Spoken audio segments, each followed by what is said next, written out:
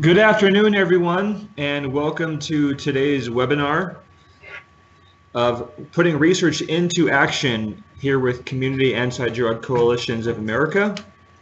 My name is Robert Bush, and I am pleased to be the moderator of this webinar today with our guest presenter, Dr. Ty Brumback from the University of California, San Diego. And we're going to be talking today about a recent chapter that Dr. Brumback and his colleagues have recently published about the neurological effects of marijuana use, specifically using neuroimaging and specifically on the developing brain. So Dr. Brumback, how are you doing today? Great, thank you for having me. It's our pleasure, it's our pleasure.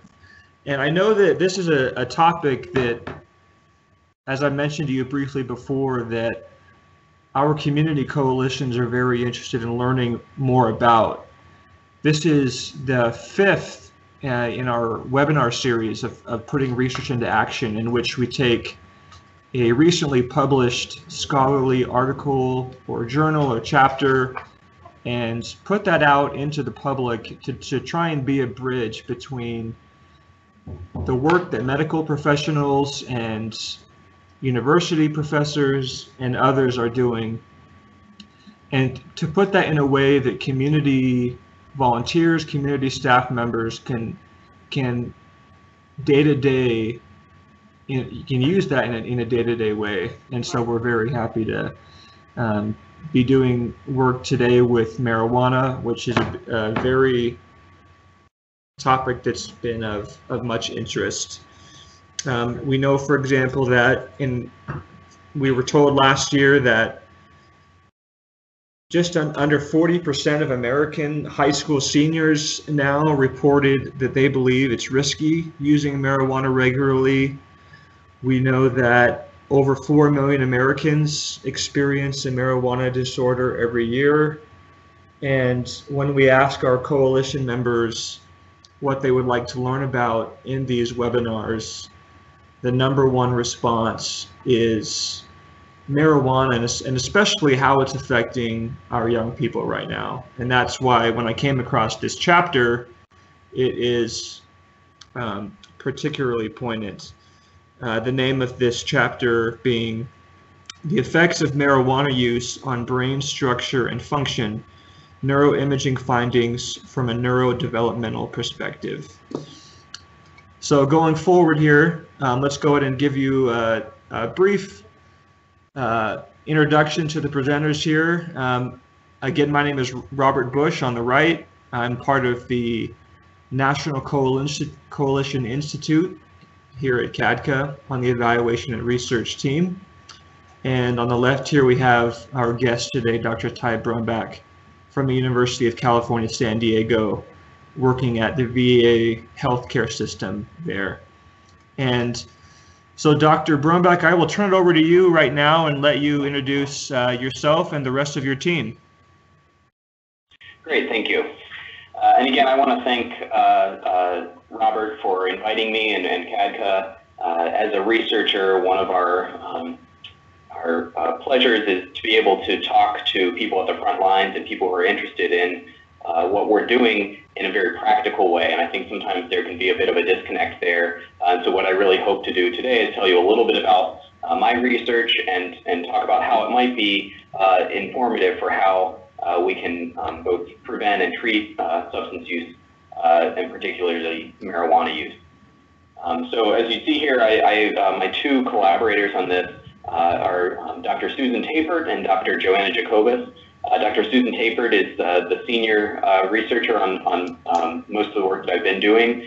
She's been one of the key researchers nationally and worldwide, frankly, looking at the effects of substance use on neurodevelopment in adolescents and young adults. And so a lot of the data that I use are from her long-term studies where she's able to follow kids and adolescents through young adulthood and do both neuroimaging and neurocognitive testing to see how their brains are functioning as well. Joanna Jacobus as well has been a tremendous collaborator. particularly in the area of marijuana use. So it's one of her key interests as well. And so what Robert referred to is the chapter that we've just put out that is really a review of a lot of findings, not only from our lab, but from others around the country. And we really tried to summarize a lot of those data to show where the field is currently. And as you all know, it's a hot topic both in research and in communities because of a lot of the discussion around changing legal status and just frankly the prevalence of marijuana across the country. Excellent. So I think I'll go ahead and get into the presentation now. And there are two main goals of what I want to present today. And so... oh, Ty, excuse me, if I could interrupt you for a minute. Sure. Okay. I also just want to, I forgot to mention, for those that are watching and listening, at the end of Dr. Brumback's presentation, I'm going to give everyone the chance to ask some questions for him to answer. And so feel free to submit your questions right now throughout his presentation via email. You can email myself, my email address, many of you have it through this invitation. But again, it is rbusch, that's RBUSCH at CADCA.org, rbusch@cadca.org, and I'll be happy to take some of those questions at the end. So, thank you. Great, thank you.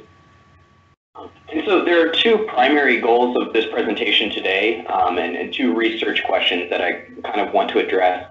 And the first is just some basic information on how prevalent is marijuana use. So we hear a lot about it in the news and in different media outlets, particularly when the different, it seems like each election cycle, another state has some referendum on their ballots about marijuana. So I just want to present a little bit of data about marijuana use and about the content of marijuana, because it's going to be very important for the second question, which is how does marijuana use affect brain development and function? And so for the research that I do is really focused on adolescent development and the way substances may change adolescent brain development. And so I'm going to take a developmental perspective on this. All right, so we can go ahead into the first slide, Robert.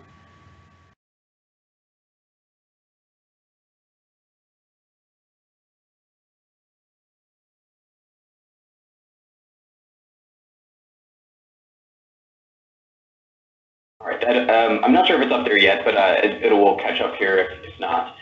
So one of the most recent epidemiological studies that takes a nationwide look at substance use has shown that recently 1 in 3 young adults, and that's age 18 to 28, report that they use marijuana or they have used marijuana in the last 12 months. So this rate is really quite high. Historically, the peaks in marijuana use were in the late 70s and early 80s, and then there was a low point in the early 90s where marijuana rates had really decreased. But really, since the early to mid 90s, the rates have been increasing slightly over time to the point where now we're about 1 out of 3. What we know from research is that roughly 9% of users, or 1 in 11 marijuana users, end up developing marijuana dependence, or dependence on THC specifically, which we'll talk about here in a minute. And it's the second highest reason for substance use treatment behind alcohol. And so just the cost on the medical costs and the costs in society are quite high because of marijuana use. And so what I want to focus on too is this age range 18 to 28, because this is really where the peak of marijuana use tends to occur. And what we've seen over time is that younger kids start using marijuana as well. And so, and Robert, is everyone seeing the next slide? Yes. Okay. Right now we're on the background slide. Do you want to move forward? So I guess I'm just not seeing it on my screen. So yeah, so if we could go to slide 6 now, that would be great. Okay, we're on there now. Okay, great. Great. So what I'm showing here is it's just a map of marijuana use in a younger age group. So this is 12 to 17. And so what I want you to take away from this is that the use rates vary widely by state and even by region within state. But here you can see that states that have changed their laws or the legal status of marijuana do see higher rates of adolescent marijuana use. So almost all the states who have changed marijuana laws, whether it's medical marijuana or decriminalizing marijuana, of course, you still have to be above 18 in these states, and yet we see that there's a very clear increase in the rates of use among adolescents, so this 12 to 18 age range. Importantly, while these prevalence rates have gone up over the last decade, perceived risk from marijuana use has gone down, and Robert mentioned this at the beginning. And right now, with among this age group, 12 to 17, only 30% of them perceive a great risk of harm from monthly marijuana use. And so this is a really key concept because the perceived risk of marijuana use is a harbinger of future use rates. And we've seen that over time, over the last few decades of research that have asked both for perceived risk and use rate. And another important concept to understand is that marijuana itself has been changing rapidly over the last 2 decades. So as I mentioned this previously, but as many of you probably know, the chemical in marijuana that is psychoactive, that leads to a high, is delta-9 tetrahydrocannabinol, and that's THC for our purposes. And so in marijuana, the levels of THC have been increasing over time. And so in marijuana, it's a very complex plant with lots of chemicals in them, in marijuana. And so there are over 70 what we call cannabinoids, or chemicals that may affect the brain in marijuana. And THC is the one that's associated with the feeling of high. Excuse me. And with innovations in breeding and growing marijuana plants, people have really focused on increasing the level of THC in these plants. And so if we can go to slide 7 now. Okay, we're on slide 7. Okay. What this slide depicts on the left side is just the percentage of it describes the percentage of each of these categories that are found, and then the black line with the white dots is the average THC percentage in marijuana. And so these are data from a national laboratory that's really focused on analyzing seized marijuana. So whenever the national or the federal government seizes marijuana, they analyze those to get data on what are the contents of these marijuana samples. And what you can see is in the mid-90s, when we started collecting data on these things, most of the THC levels were in the 3 to 7% THC range. But over time, as breeding has changed and as marijuana producers have really focused on adding more potent strains, you see that in the last few years, the majority of the marijuana that's seized or that's available in the U.S. Is in the higher or high potency range. And what this means is that the people who are using marijuana are getting much higher exposure to THC, and in a way that we need to find out, and this is part of what I'll talk about at the second half of the presentation, we need to find out what differences the level of THC might mean for brain development. And another important thing to point out too is that, as I mentioned, THC is one of only 70 plus cannabinoids or active substances in marijuana. And this increase in THC has come at a cost to some of these other substances. And so one of these cannabinoids is called cannabidiol, or CBD. And so there's been some research on CBD that shows that it's actually potentially protective protective of brain systems. So some of the medical uses of marijuana seem to really focus on CBD.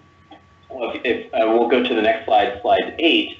And what you'll see on slide 8 is actually as the THC levels in marijuana plants by breeding and other production ways, the level of CBD has decreased.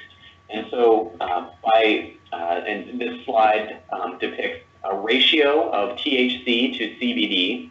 And you can see in the last, especially the last decade, the THC to CBD ratio has increased exponentially. And so what people are consuming now in average is much higher levels of THC relative to CBD. Again, I'll refer back to this in a few minutes.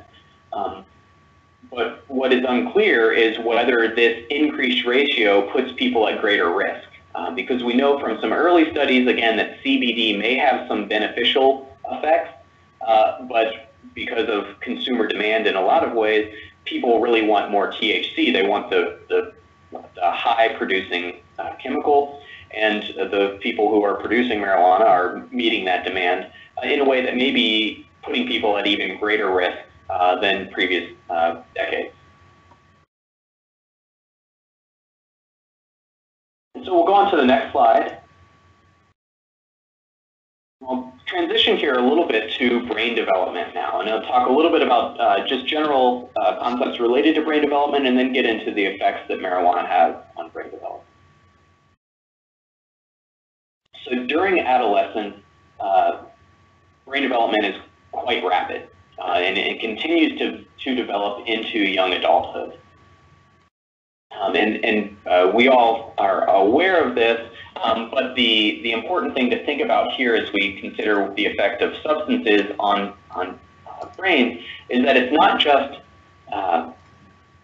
the acute effect of marijuana on brain function, but what we're really talking about is the potential for marijuana or other substances to change developmental trajectories, so to change the way the brain develops. And when substances are entered into the brain or the body system in this critical developmental window, it could upset the entire developmental trajectory. So that's what we'll talk about as we go forward. So if we could go to slide 10, I've got a picture of a developing brain there.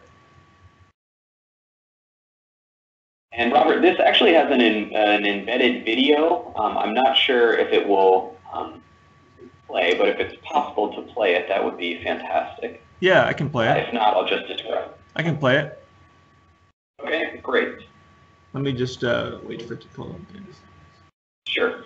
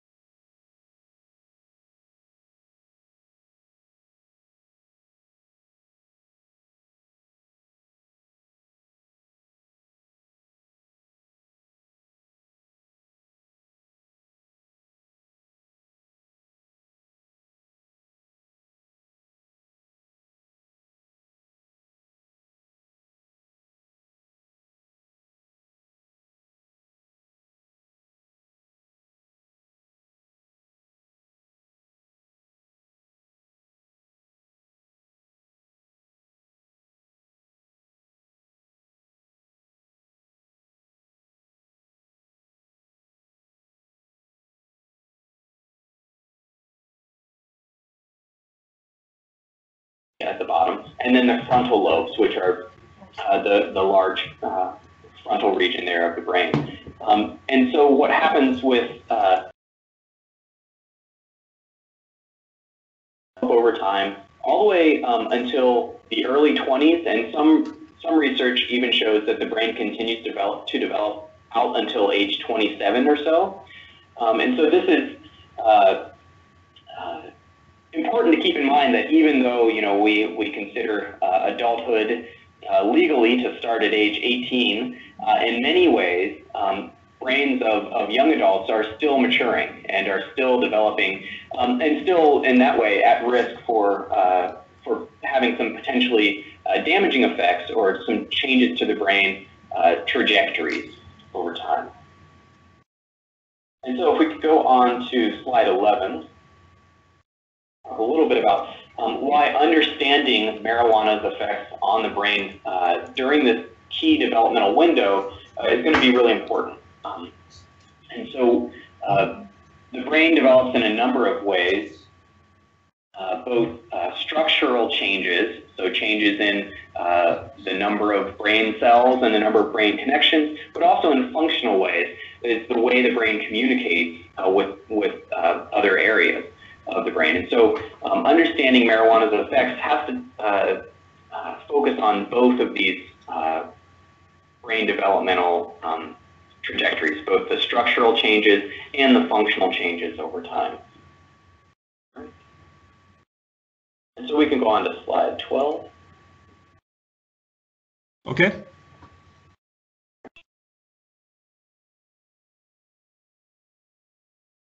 So there are a couple methodologies that we use in our research group specifically. And the primary brain imaging that we use is magnetic resonance imaging, or MRI. And many of you have probably heard of this. I've got a few pictures at the bottom there that just show kind of what we're able to see in this imaging technique. And what we're able to look at with MRI is both the structural, and here I have gray matter and white matter. So gray matter is brain cells, and then white matter is essentially the areas of the brain that are connections. So there's a lipid sheath that grows around connections in the brain, and that provides more efficient connections. And so they show up as white matter because of the fat content. And whereas gray matter are really the brain cells themselves. And so we're able to look at both gray matter and white matter. And then we're able to look at functional changes. And so in functional MRI, this is the picture depicted at the bottom on the left, where there's some colored overlays on the brain.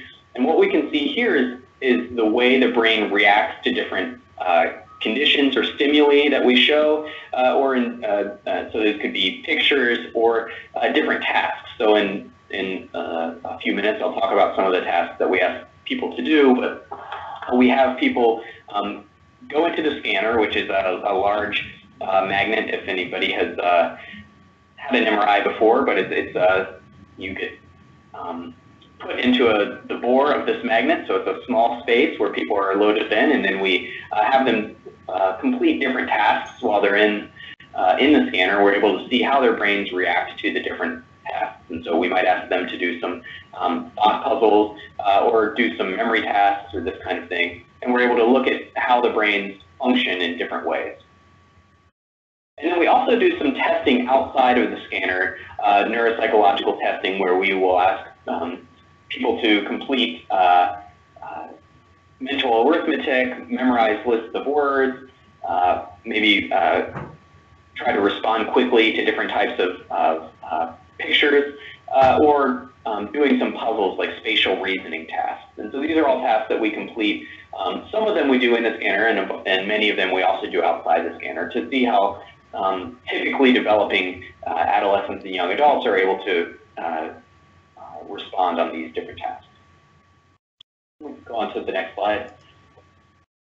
So I'm going to talk a little bit about what we've found so far with marijuana use in the brain. And so the first is that marijuana use is associated with smaller hippocampus. And so the hippocampus is an area of the brain that's very important for memory, memory functioning, and the formation of new memories. And so it's been a robust effect that's been found both in our lab and across other labs as well, that the more people use marijuana, the smaller their hippocampi will be. And so they it seems to be a pretty strong effect. And it's, what we found is that it is directly related to the level of use. So there's been some studies that have shown that the more people use, the smaller their hippocampus might be. And so I'll talk about in a few minutes some of the future projects that we have to kind of define a little more specifically, but this does seem to be at least one of the most robust effects. And in addition, what we found is that marijuana use tends to delay the maturation of the prefrontal cortex. So on that brain picture that I showed a few minutes ago, the front section, or the section that was on the left there, that picture is the prefrontal cortex. And this is a region of the brain that's associated with higher cognitive function, so decision making and executive control, or the ability to control cognitive functioning.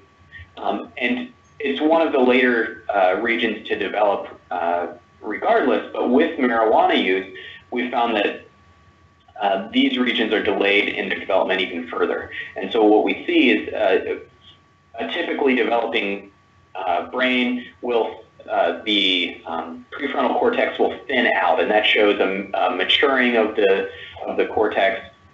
It's becoming more efficient, and it's getting rid of unnecessary brain cells or connections to make things more efficient.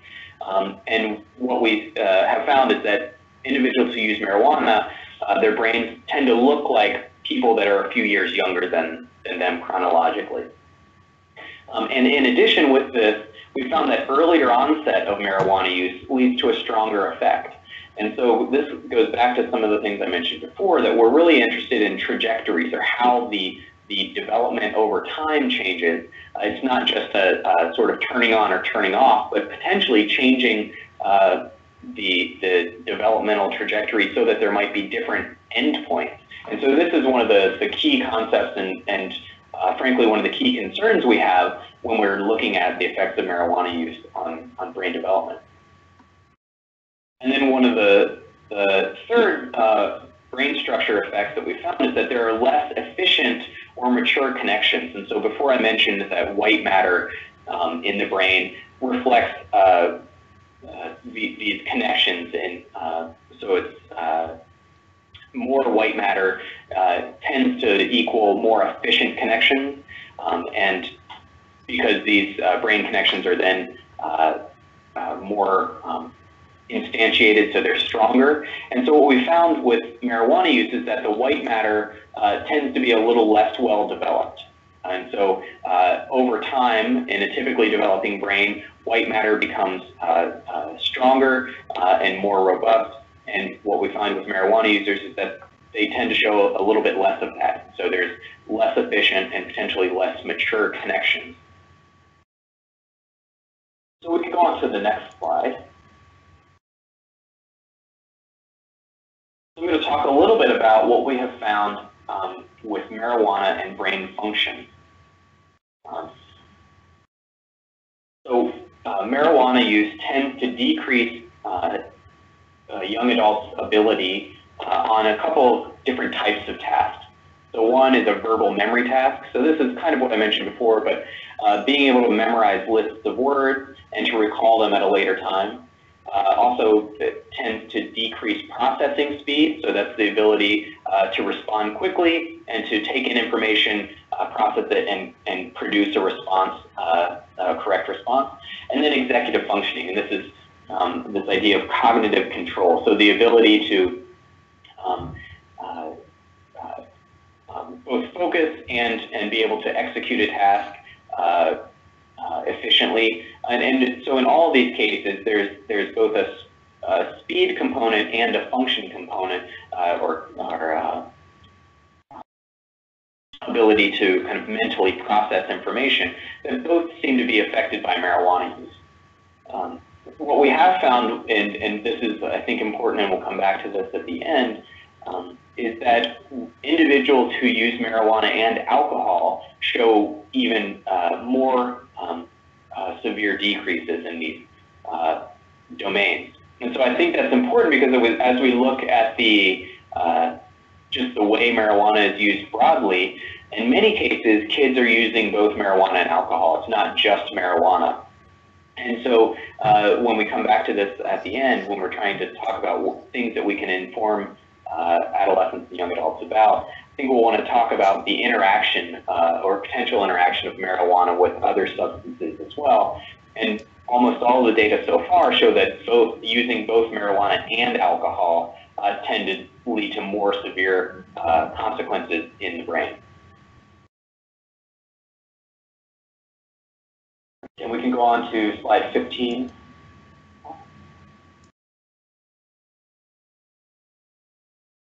One of the other interesting results that we have found is that for brain function, there tends to be what we call compensatory brain responses in individuals who use marijuana. What we mean by this is that people who use marijuana, for example, may be able to complete a task in a similar way to our controls, our people who don't use marijuana. And so at the behavioral level, maybe for some of these tasks, they perform the same. So they're able to get the same number of correct responses, they're able to process things as quickly. But when we look at it with the fMRI, when we look at what's going on in their brain, it appears that they have to recruit other brain regions that aren't typically associated with accomplishing that task in order to accomplish the task efficiently. And so what we hypothesize about this is that this might reflect a less efficient processing. So people who use marijuana might have to recruit more brain resources to accomplish the same task that someone, that one of our controls is able to accomplish with fewer neural resources.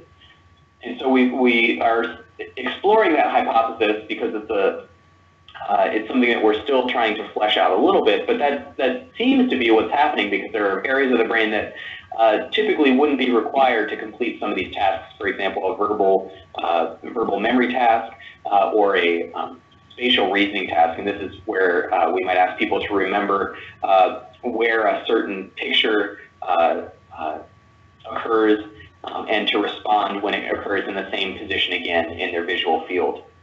And what we have found so far is that marijuana users are able to reply and respond at about the same level, again, as controls, but their brains seem to be perhaps working harder in order to do so.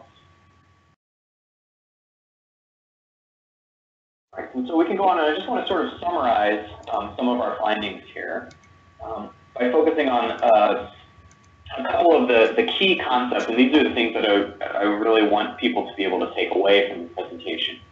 The first thing is that onset is really important, and we've found both in our lab and across many labs that earlier onset of marijuana use leads to increased problems, and not only problems in behavioral problems or problems with school or legal problems or dependence problems, but these brain and neurocognitive consequences that we found. So individuals who start using marijuana before age 15 or 16 have a higher probability of experiencing negative consequences, again, both in behavior and in neurocognitive functioning. Dose, again, is going to be really important. So higher potency, particularly of THC, leads to higher effects. And so we're not just talking about acutely, so of course more THC leads to stronger feelings of being high and stronger impairment when marijuana is used, but the lasting effects, the neurocognitive consequences, tend to be greater with higher potency. And so if you think back to that chart that I showed where the average potency of marijuana over the last 2 decades has nearly tripled, we're seeing kids being exposed to greater amounts of THC over time. And so one of the things that we're going to continue to look at is how these potency changes might affect brain development differently. And then the third is duration. So as I want you all to think about what you can take away from this, that duration of use or more protracted, longer use can lead to more problems.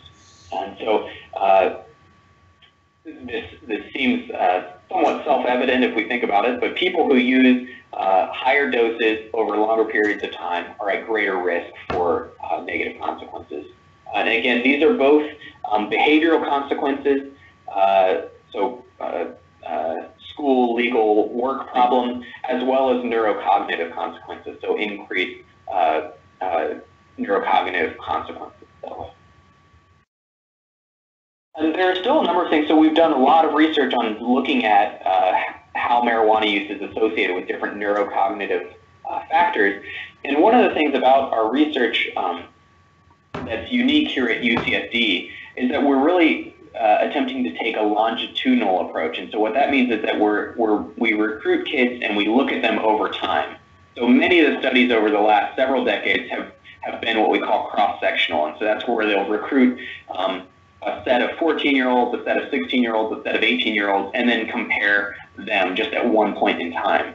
And so what we're really interested in is how individuals develop over time and how different substances might affect that development. And so in order to really do that effectively, we have to look at longitudinal data. And so some of the remaining questions we have, and so this is slide 17, is how early is risk increased? And so, as I mentioned so far, most of the data shows that people who begin smoking before age 15 or 16 tend to have increased consequences and show stronger effects. But that's mainly based on cross-sectional data. So looking at retrospective reports, so maybe looking at people who are in their 20s and asking them when they started smoking. So we don't really have a great idea of how brain development changes over time. We just know that as people say, oh, I started at age 15, they seem to have stronger consequences at age 23 or 25. But again, we don't know what that looks like. And so we're in the process of trying to look at how early onsets might affect these trajectories. And then also a part of this is being able to pull out pre-existing factors. And so these are things that might put you at risk for greater harm. And so there are a number of findings so far. Some of them are genetics. So there are some genetic factors that tend to put people at greater risk for marijuana use or for marijuana or damage from marijuana use, as well as some other risk factors that tend to put people at risk for more generally just all substance use problems, so alcohol, marijuana, and other drugs. And so being able to pull apart and characterize some of those pre-existing factors from the actual consequences of marijuana use is another important focus of our research currently. As it relates, and we'll go on to page slide 18. As it relates to dose, we're really, as researchers, we're not that great at quantifying dose of marijuana right now. So thinking back to those slides where I depicted THC levels increasing over time, as we think about doses, if the level of THC that somebody's exposing themselves to every time they smoke is now triple what it used to be, in effect, that should be counted as a triple dose. But the way we often characterize marijuana is numbers of times of use. And when I say we, I'm talking about researchers in general. But here at UCSD, what we've been working toward is to develop some more precise ways of quantifying doses and to characterize what our adolescents and young adults are currently using. And so this requires not just knowing a little bit more about the potency of the marijuana, but also their method of administration. So as many of you who are out in the community, I'm sure, have encountered, more and more people aren't just smoking joints or blunts or bongs, but there's all sorts of new and different ways of different preparations, whether it's hash oil, hash edibles, etc. There are all sorts of ways that people are consuming marijuana now, and this has a pretty profound effect on the dose that they might be getting at any one time. And in addition, I referred to this briefly, but looking at the THC content versus other cannabinoids. And so I mentioned specifically cannabidiol which does, at least early reports seem to show that there might be some beneficial effects from it.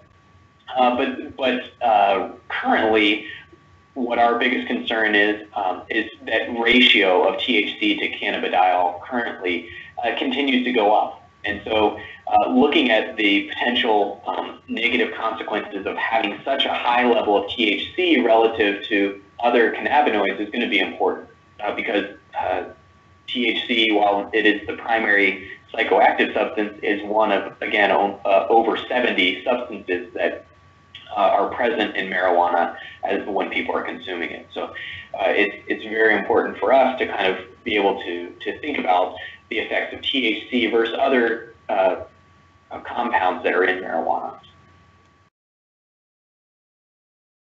And then as it relates to duration, and this is slide 19, we're also interested in whether there is recovery or function with abstinence.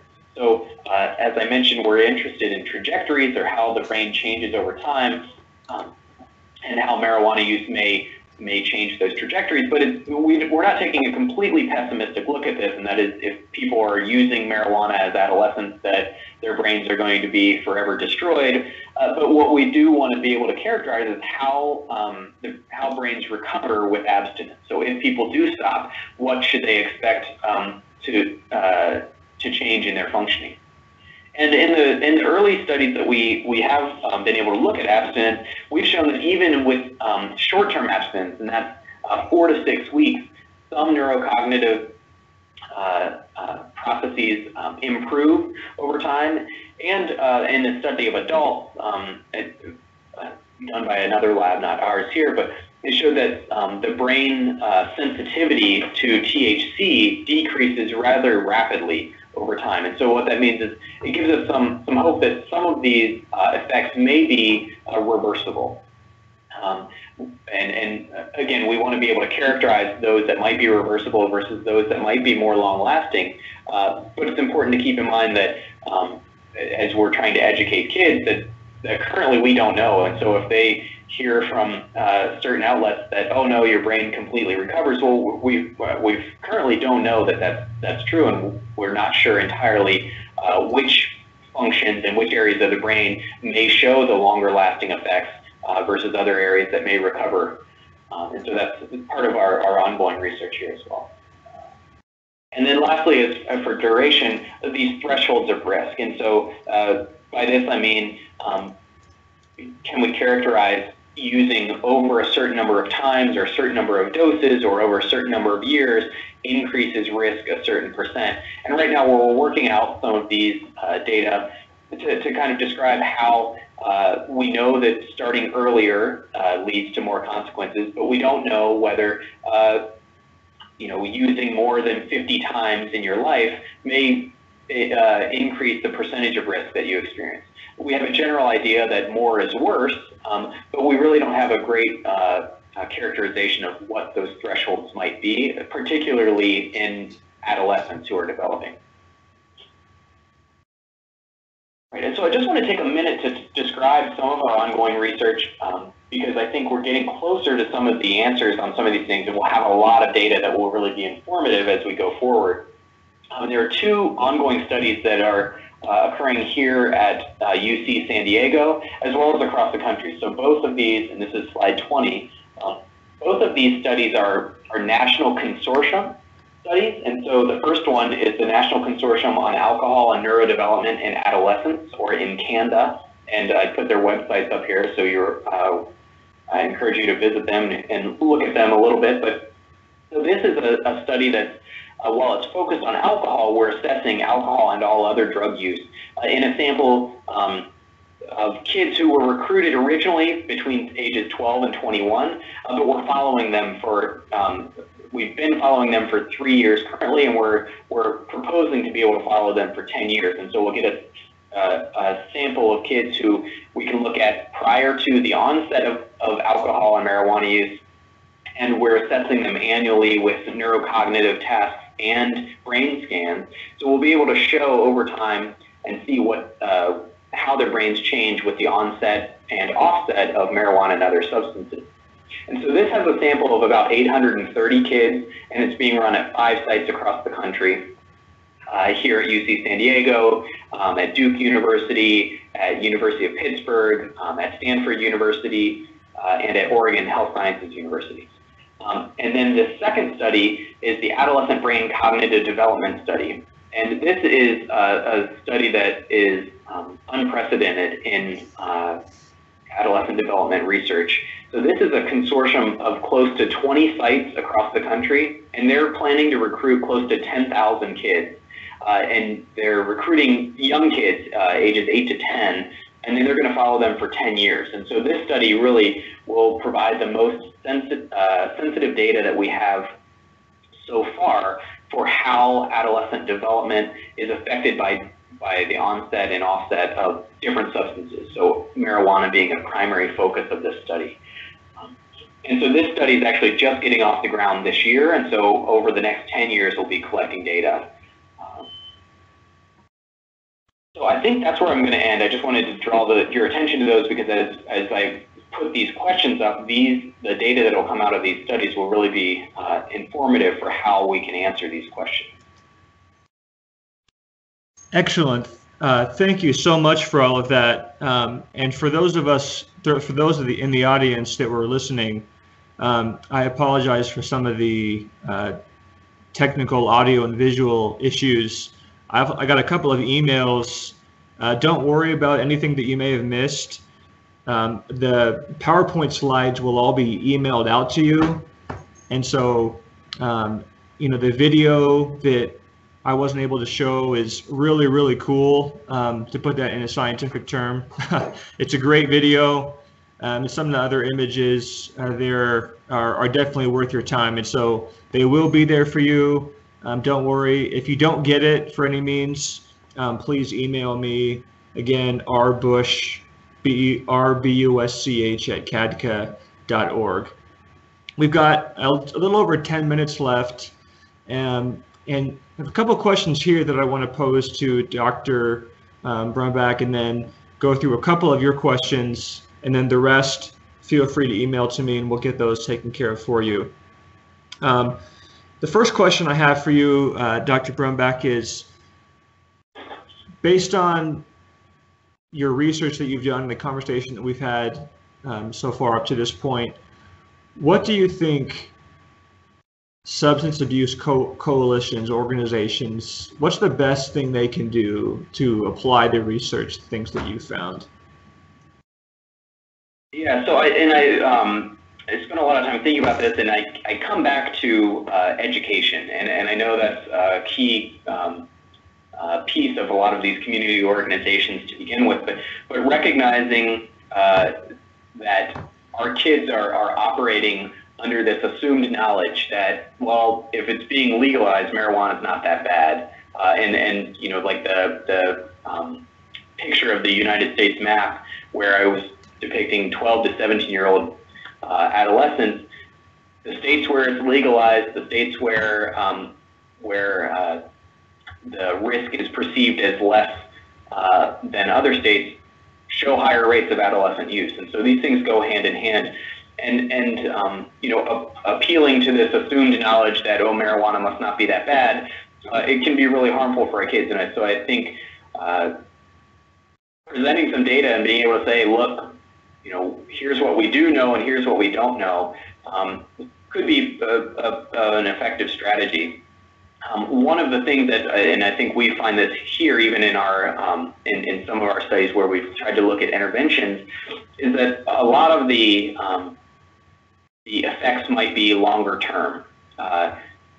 So that is, it's hard to just tell a 16-year-old kid, well, you don't want to mess up your brain when you're 26. You won't be as you won't have as efficient neural connections. That might not be so effective. So I mean, I think getting them to look at the fact that we've been able to see improvements over 4 to 6 weeks even. So even if they don't perceive that they are having any cognitive effects, I mean, the data can potentially show otherwise. And then also just kind of educating them on how they can be or how they can be knowledgeable consumers. So a lot of kids are putting a lot of things in their bodies that they don't know anything about. And so I know it can be difficult to kind of tread that line between not advocating but encouraging kids to educate themselves before they would make such a decision to put something in their body. Because, you know, like I showed, the potency of marijuana has gone up so much. Kids may be blindsided. Maybe they get a highly potent strain and they don't know, and suddenly, you know, they're having much more severe acute effects, and, you know, putting themselves in danger in that way as well. And then for questions 2 and 3 here, you know, kind of combining almost a 2A and 2B, in if you will. Which of your findings do you think are the most important right now for both youth and also either their parents or mentors to recognize? There's a lot of information here, and the article itself is pretty thorough, pretty dense with information. What are some takeaways that you want them to really recognize that they can speak to? Sure. Yeah. So I think one of the keys, and I'll start with parents because I think it's a little easier in that way, but is to recognize that earlier onset is one of the greatest risks. And so, you know, when we're interviewing kids who are 12 and 13 and 14 who have already started using marijuana, often the case is either their parents use, and so they are around it, whether their parents are advocating their own use. The point is that it's sort of acceptable in their parents or in their household, and that frankly is putting their kids at much greater risk. And so as the push for legalization or decriminalization goes on, there is this perception in families that oh, well, if my parents don't think it's that bad, then maybe it's not that bad. And so I think even parents who may use themselves or may feel like it's not that bad should really recognize that young kids are at much greater risk than adults, and especially you know, below age 15 and 16. So for youth, again, I go back to what I had mentioned before, but really being educated about what is in marijuana and thinking about the potential consequences that aren't just about the high that they might be after. And so this is one of those difficult points, again, to get across when kids are all really focused on the short term, on the high that they might get on you know, fitting in with their friends as being part of the group. But that especially for teens and adolescents, the decision to use can lead to long-term consequences. And the other part of that is that marijuana is not innocuous from a treatment standpoint either, and that 1 in 11 people who use marijuana end up with marijuana dependence. And so, you know, lots of kids think, well, marijuana is not addictive. And that's something that we often hear with our adolescents and teens, and that's not true. That there is a marijuana dependence, and it's the second leading cause of treatment seeking for substance dependence. So those facts that really just need to be eradicated because people don't think that they're true, or they think that marijuana is not addictive. Those are things that with some simple education, I think we can change some of the perception. Great. Well, I want to get to some of the questions that have been submitted. We only got a few minutes here. Try and get to as many as we can in the next 5 minutes or so. One person asked, going back to some of the compensatory tasks that the testing that was done with some of the people, sometimes the patients were able to complete the tasks, but the brain had to maybe work harder to do that. What's negative about the brain having to work harder to complete the same tasks as other people? Yeah, that's a good question. And so, so what is negative about it may be a little bit unclear to us currently, and that is if they're able to get to the same behavioral effect, but have to work harder, maybe that the thought might be, well, maybe that means it's okay. But what we have found, and this is again is in adolescents and young adults, that those compensatory responses in these adolescents, young adults, tend to go away over time, and how should I say this? So they tend to diminish over time, I should say. So in later adults who are continuing marijuana users, they show behavioral effects, and their brains seem to not be able to compensate enough to be able to achieve the task the same way. And so I think part of this is thinking about how marijuana use may alter normal development or typical development. So, again, we have early evidence that those compensatory responses only work for so long. So in adults, they're not able to kind of keep up in later adulthood. But there may be some unforeseen consequences that we're not entirely clear on yet. But that's a good question. Next one we have here, rapid fire for you. Do the vast differences in strains of marijuana make it difficult to come to any general conclusions about their effects?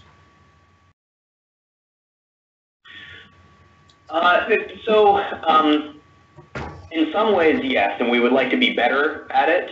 But in a lot of ways, what we do is look at kind of the average consumption, and so certainly we could be more precise if we're able to look at specific THC content for. But I think about some of the popular press recently, and for anyone out there who is a UFC fan, I just saw recently, I don't follow it a lot, but it was in the news because apparently a UFC fighter, after his fight, was using a vape pen with cannabidiol, that CBD that I mentioned, and promoting it as it would help his brain heal. And I think messages like that, people just hear that it's an extract from marijuana, and they think, well, look, this guy's promoting it as healing his brain after he got punched in the face a lot. Maybe THC or maybe marijuana would help me.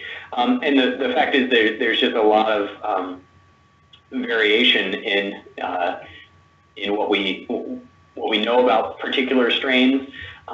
But overall and in general, the level of THC increasing so much has led to increased both functional and structural consequences on brain development. And so while, again, we'd like to be a lot more precise than we can be currently, we have seen over time in the last decade with that THC potency increasing, we're seeing more dramatic effects earlier. So. And the last question that we'll take right now, you just mentioned CBD. One person wrote, "It has come to our attention that in many states, CBD in and of itself is not illegal or written into the controlled substances laws. If this is the case, then why are some states passing legislation to legalize it for medical purposes if it's not illegal in the first place?" Can you help us understand a little bit more about this question about CBD? Sure. Yeah. And I don't know the legal status in many states, but insofar as CBD can be extracted from marijuana, it could be potentially distributed in a legal way in many states. Of course, that requires a lab or some entity to be able to extract it from marijuana, and so I think that's where it gets a little bit difficult. And in some states, they classify marijuana itself for the legal or illegal status. And so understanding that this is an extract from marijuana is part of that. And really, while there may be, I guess I would call them legal loopholes, if it can be sold as a standalone product, I think the bigger issue is in the development and in the production of CBD. And again, I don't mean to be completely dismissive of any research on CBD, because there has been some evidence that it seems that it might have some neuroprotective effects. However, again, the governance and the kind of oversight of CBD as a product has really been lax. So it's not something that currently there's a oversight by the FDA and things that allows for it to be distributed in a medical way effectively. So I hope that's helpful, but there's a lot more research that could go into that as well. Absolutely. Well, I really do wish we could keep going. Unfortunately, we're out of time, and I know that everyone has things that they have to get off to today. But I just can't thank you enough, Dr. Brumback. I'm getting so many messages here in my inbox right now from people saying how thankful they are to have this information, and particularly with scientific backing and research. There's just such a big argument out there, and it's nice to have real substantive foundation to what you're saying in getting out this message to youth in their development. So thank you very, very much for taking your time, not just with us today, but also you and your colleagues, and all the hours that you've spent putting this together. And thank you to those who joined us in the audience. Again, I will be sending out the PowerPoints. If you have any questions, if you don't get the PowerPoints, I'm always available at rbusch, at cadca.org. Dr. Brumback, thanks again for joining us. We appreciate it. Thank you. I really appreciate you having me, and thank you everyone for listening and for the questions. All right. Bye-bye.